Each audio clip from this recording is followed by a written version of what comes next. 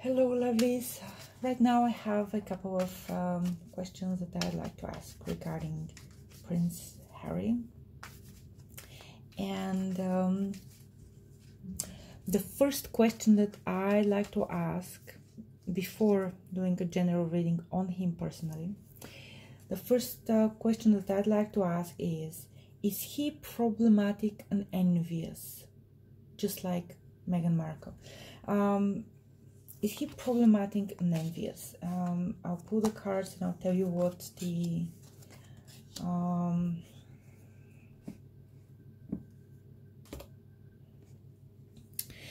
the question is really about. So basically there's two ways to go about this. The first one is to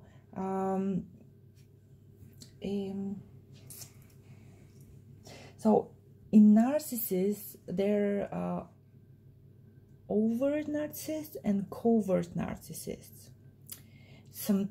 Very often, and I'm speaking here in general, okay, so I'm not saying this is what's happening in Prince Harry and Meghan Markle's lives, but usually narcissists target people with a borderline personality disorder or BPD, because these people are sensitive. Of course, they target mostly people who have more than them, so they can feed off of that. But they use the sensitivity of people with BPD as an ammunition for fight. For the future, but in general they use the people and build a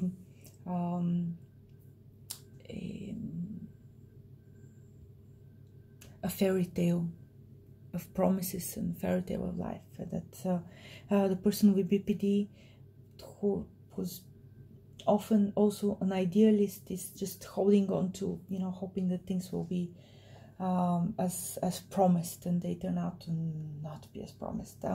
So there's two ways. So the first one for narcissists is they take an innocent soul or a person with BPD, and they connect to them and ruin the person's life, and then when they're done, they discard them and they move on to the next victim.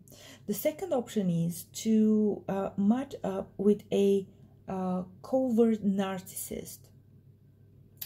What that means is there's overt narcissists called usually the sun, and overt narcissist, which is the moon. The covert narcissist is also a narcissist, but they are a little bit more subtle. They are going to bring you down with their words by criticizing you a lot. They're not going to, let's say, pull out machinations or schemes or intrigues like an overt narcissist would, but they will, make your life miserable by bringing you down every time that you've accomplished something. So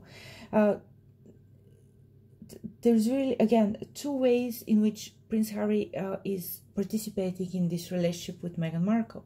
The first one is actively being like some type of covert narcissist, where he wants what his brother gets as a birthright, and he has to fight for it, and it's not a birthright for him.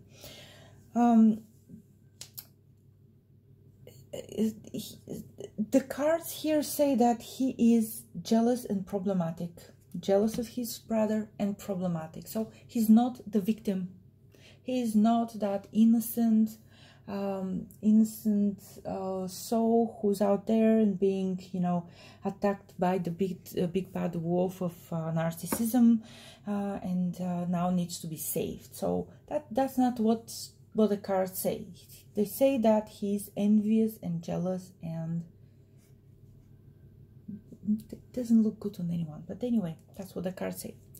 Thank you for watching, and I have a couple more questions about Prince Harry, and then I'll do a general reading. So talk to you in the next video. Bye.